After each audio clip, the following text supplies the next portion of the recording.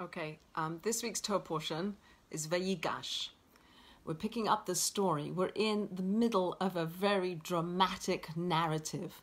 It's the unfolding of what happened to Joseph after his brothers sold him into slavery. They threw him into a pit and then they sold him to these passing traders, the Midianites, the Ishmaelites, whatever. He ends up in Egypt. And Joseph goes through going to jail, rising up to the heights of being second in command in the house of Potiphar. And we read about him being able to interpret dreams. He interprets the dreams of Pharaoh and he gets elevated to second in command. He is now given the job of dispensing all the food, all the abundance that was collected through the 7 years of plenty is now Joseph's job as second in command of Grand Vizier of Egypt to distribute this wealth. His brothers who sold him didn't know what happened to him. His father, who believes that he's dead, are in need of food, and the brothers come down for food. And last week there was a confluence of many different things that happened in the relationship between the brothers coming and asking this Grand Vizier, their brother, who they don't know is their brother, for food. And he puts them through a series of circumstances that culminates in this week's Torah portion, where Joseph's only true brother, Benjamin, who is the child of his parents there, but they have the same parents of Rachel and Jacob, that Joseph has framed Benjamin. So Benjamin is now about to be thrown into jail. What's going to happen? And Yehuda, steps forward and he approaches the Grand Vizier, who is Joseph but doesn't know it, and he approaches him and he tells him the whole story about how he cannot take this brother Benjamin, he cannot take this son Benjamin, because the elderly father will not survive the loss of a second son. And he recounts the story of what happened to the first son, the son Joseph, that we don't know what happened to him, that he's believed to be dead, etc., etc. And then what Judah does is he offers to put himself in the stead of Benjamin. He says, don't take this brother, make me the slave instead. And at that point, what we see Judah doing as representative of the brothers is coming to a full, complete repentance. There's complete repentance by Judah. He's presented with similar circumstances that what happened before, when this beloved son of Rachel and Jacob, the jealousy, the so on, they throw him in a pit and they sell him. What's going to happen with this second child of Jacob and Rachel? And Judah steps forward and he exhibits in his changed behavior that he's not the same that he was back then, that now he's willing to put himself on the line. He's willing to minimize his ego and say, it's not about me anymore. It's not about what I think is right. I can't do this. I have sympathy, empathy for my father, for what should be right. Don't take this child, Benjamin. Don't do this to our father. And he offers to put himself forward. So we see repentance. This is the first point I want to bring out, which is that the brothers, through this whole narrative, through the whole story of the ups and downs of what happened with them coming to Egypt to get food, they have exhibited that they are remorseful for what they did, that they are admit what they did, they confess what they did, and they don't want to do it again, as exhibited by being given similar, very, very similar circumstances to repeat the behavior that they did back then, 20-something years ago, and showing that they've changed. They're not the same, and they repent, and Judah says, take me instead. And at that point, Joseph steps forward and he clears the room of all his entourage, his servants. He clears the room so as not to embarrass his brothers, and he reveals himself to his brothers. He says, I am Joseph. I'm that child. Doesn't say this, but I'm the brother that you sold in slavery. Is my father still alive? And the brothers are shocked. He's revealed himself. So what's really amazing is we had the repentance of the brothers showing that they've changed, that there's change built into our system, into the fabric of the universe is capacity for us to grow and for us to change. And when the brothers repent, when they are remorseful, when they confess, when they're given the similar circumstances and act differently, when they do all of that and they've done complete teshuvah, they're changed, they're different, they're not who they were 20-something years ago.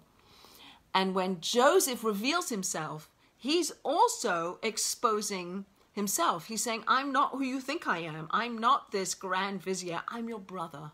I'm your brother.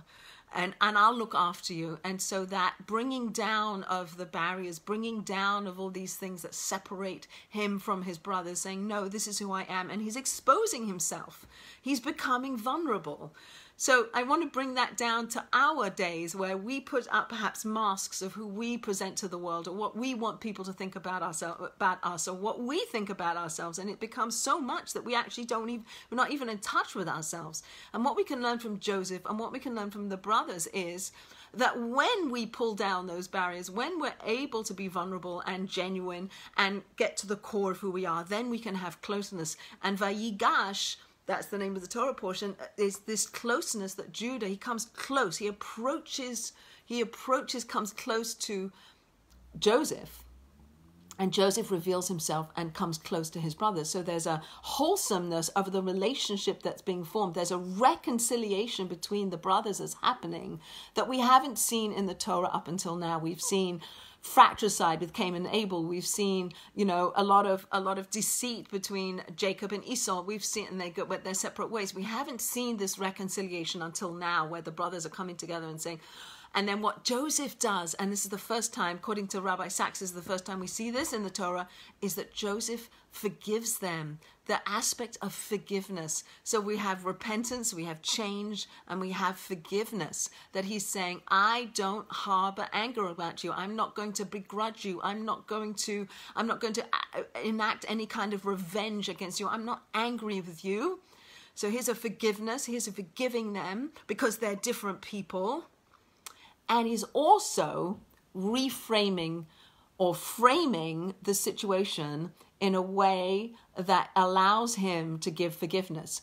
So what he says is that this was all the divine plan. The divine plan was for me to go down to Egypt, for me to be to go through the dungeons, to go through this process. This whole process was an unfolding of events that had a divine plan, a divine hand, such that I would be in second command, and I would be the distributor of food, and I would be the conduit by which the Jewish people are going to come down to Egypt and unfold with the Passover story, etc. But this is the beginning of the Jewish people coming to Egypt and living in Egypt.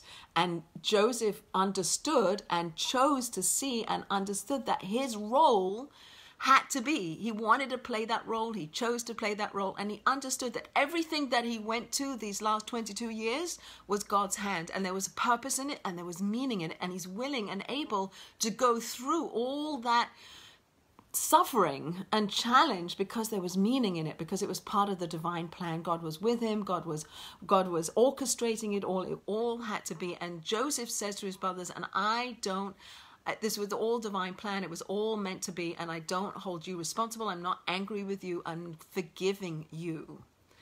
And it's perfect. The situation is perfect because the brothers repent. So they're different people. And Joseph forgives them. And he frames the whole past. He's releasing the past into a positive future because to God's involved. This is all had to be this way. I'm not holding you responsible. I'm going to take care of you. I'm going to be kind to you. I'm going to look after you. Bring your father down. Let's be all a family again. And that's how it all plays out. So these three aspects of reframing the past so that we can carry it with us into the future in a positive way, to forgive, Joseph forgiving so that he's not filled with anger and begrudgment, if that's a word, and the brothers going through these steps of repentance. And so everybody's changing. The brothers are changing. They're not the same people they were back then. And Joseph is changing. He's not the brother who is flaunting his special status with the father. He's not the one that's showing off his coat of many colors. He's not the one that's telling the dreams that show that he's going to rise above them. He's not doing that anymore. Now he's a man who's humble. He's a man with God. He's a man saying, this is all a divine plan. It's all God. It's all God. It's not me. It's God. And I'm just part of the story.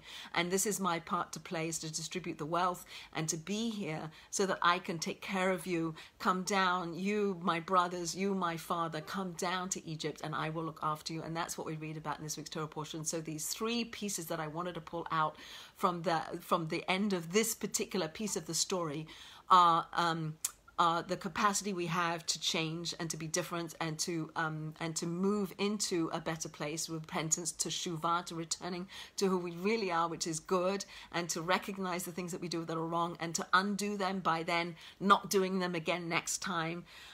That's the repentance we see in the brothers. We see forgiveness, that Joseph says, I'm not angry with you. It was all a divine plan. I'm framing it in my mind that this is the way it had to be because God was involved. So I'm not angry with you. I'm not going to take it out on you. And I forgive you. And I wonder if the brothers hadn't have repented, would Joseph still have forgiven them? And that's another whole aspect of forgiveness. Recently had the opportunity to interview Dr. Eger, and she talked about a woman who survived Auschwitz, and she talked about forgiveness was for her, that she needed to forgive in order to not carry hatred and anger and resentment along with her into her future. And so forgiveness was a gift that she gave herself, and forgiveness was something that gave her spiritual freedom from holding the Nazis responsible, freedom from anger, freedom from holding that inside, that she gave herself the gift of freedom, letting go of those feelings towards the people that perpetrated crimes against you, that she was able to do that.